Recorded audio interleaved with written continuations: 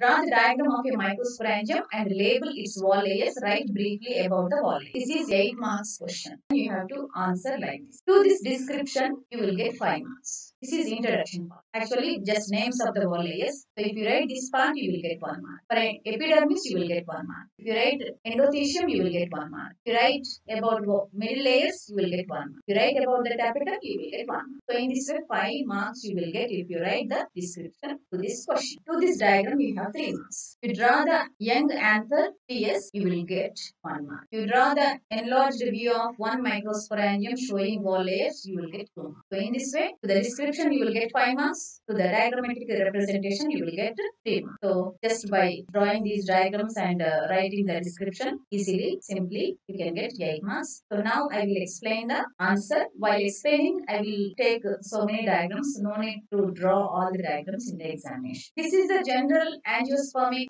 flower structure. In this flower, you can see small stalk-like structure that is called pedicel. And the pedicel broad structure is present called thalamus. Usually on the thalamus, floral parts are arranged. Sepals, petals, stamens and pistil. The stamen we can call it as male sex organ. Pistil we can call it as female sex organ. This is the stamen. On the stamen, small stalk-like structure is present, somewhat lengthy. That is called filament. Above the filament, somewhat bulged structure is there. That is anther. So when we cut this anther, when we take transverse section of this anther, the view is like so. Inside the anther, 4 pollen sacs are present. So each pollen sac you can call it as microsporangium. So here our topic is about the microsporangium wall layers. So inside the pollen sac, pollen grains usually produced. So these are the pollen grains. Now this pollen sac, microsporangium, usually surrounded and protected by 4 wall layers. So here what are the wall layers? I will explain you. So by enlarging this diagram. This is the diagrammatic representation of young anther transverse section. Here this is the connective. Connective means wherever the anther attaches to the filament, that particular region you can call it as connective. And 4 pollen sacs are present. Each pollen sac you can call it as microsporangium. Somewhat thin blue colored encircled one is enlarged view of microsporangium. So here in the middle you can see white colored part that is filled with one kind of tissue that is called microsporogenous tissue. Usually this microsporogenous tissue produce pollen grain. Around this microsporogenous tissue, how many layers are present? 4 wall layers are present from outer to inner. The first one, the outer wall layer is epidermis. The epidermis is somewhat thick red colored one. Below the epidermis, blue thick colored one, that is endothelium. This is second wall layer. Below the endothelium, the white colored part, this region you can call it as middle layers, that is third one. And the middle one, sporogenous tissue, is also surrounded by somewhat red and blue combination. The thick layer that is called tapetum. This is fourth. So one by one I will explain. So this is the enlarged view of one microsporangium, now epidermis. So epidermis, it is single wall layer. So number of cells are arranged side by side. Means one cell in thickness. All the cells are somewhat same up to here, but here the epidermal cells are somewhat larger in size and made up of thin cell wall. And at the same time, the stromium cells easily they can lose water at the time of anther dehiscence. Anther dehiscence means breaking of anther. Whenever inside the anther pollen grains are completely developed, usually anther dehiscence, anther break and liberate pollen grain. When you touch any flower, usually to your fingers somewhat powder-like structure usually stick up. That powder-like structure is nothing but pollen grains. So these pollen grains produced inside the anther. So at the time of dehiscence, at the time of breaking of anther, usually the stromium helps. And one more thing about the stromium where it is present exactly between 2 pollen sacs. So this is epidermis. So this region is stromium. So when we discuss about this pollen sac,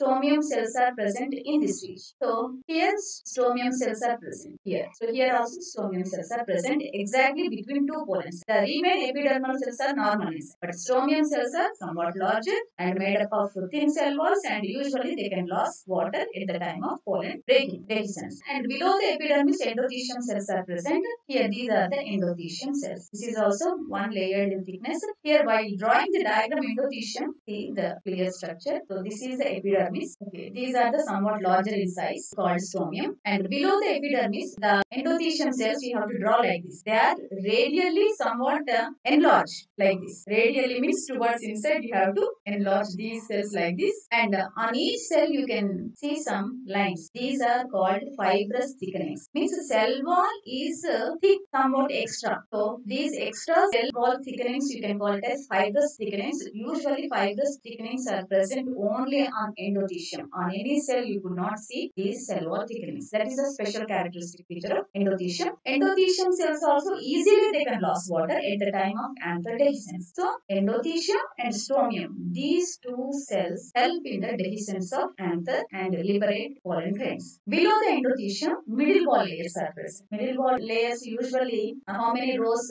Minimum 1 to maximum 5 rows. The diagram, how many rows I have drawn? 1, 2, 3, 4. There is no any special rule about these middle layers. Just write the point. And now come to the tapetum. So tapetum where it is present, usually present around the microsporogenous tissue. Here, around the microsporogenous tissue, tapetum cells are present. Each cell is larger in size, and inside the tapetum cell, more and dense cytoplasm is present, and each cell has more than one nucleus. Usually in each cell one nucleus is present, but in tapetum cell more than one nucleus is present. So here in each cell, that is why I kept two dots. Means each dot represents one nucleus. And at the same time, what is the main role of tapetum? So here this is a microsporogenous tissue. In this tissue, so many cells are present. Each cell you can call it as microspore mother cell. This microspore mother cell undergo meiosis. That is nothing but reduction division. So in the reduction division, what happens? One cell can produce 4 cells. So what are these 4 cells? Pollen grains. Pollen grains are, you can call it as microspore. In this way, microsporogenous tissue produce microspores or pollen grains. So whenever the microspores or pollen grains formed,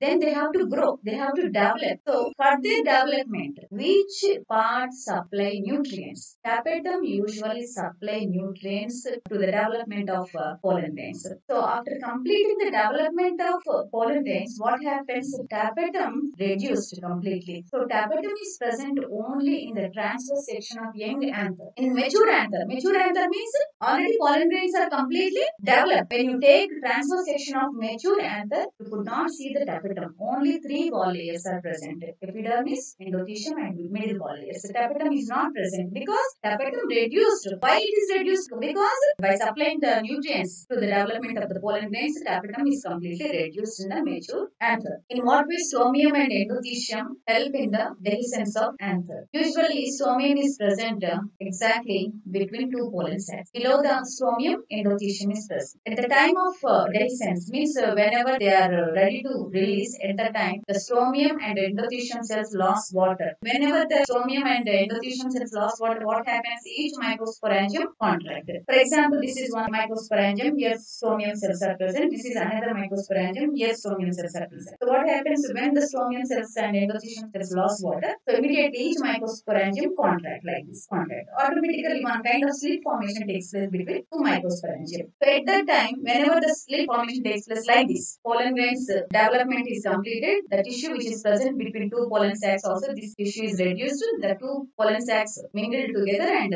all the pollen grains which are present, which are related to 2 pollen sacs, liberated outside through the slit. So in this way, by writing these points, you can get 5 marks easily, and drawing these 2 diagrams, you can get easily 3 marks. So if you like this video, please share and subscribe to my channel. Thank you.